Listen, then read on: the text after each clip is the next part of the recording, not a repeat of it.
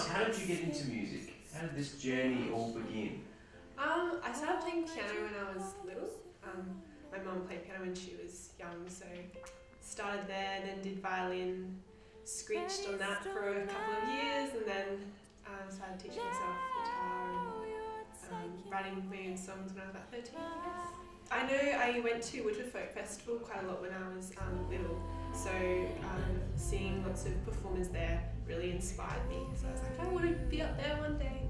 So that was really inspiring. I think I started taking it a bit more seriously when I started doing a Bachelor of Music at QT. Okay. So yeah, that was a couple of years ago. Yeah, so it's still kind of new. A lot of the people that I admired most were singer-songwriters, people who drew on their own experiences and put that into song, and that really appeals to me. A lot of the songs I write are about people that I know, or like experiences that go wrong or right or whatever, and so yeah, I really enjoy singing songs about that. Do you find it easier to sing that, something that's so close to you?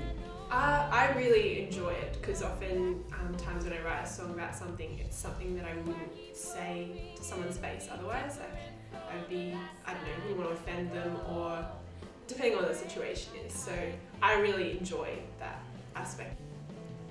Where would you be without music? Oh, maybe I'd just be writing like lots of depressing diary entries or something. I don't know.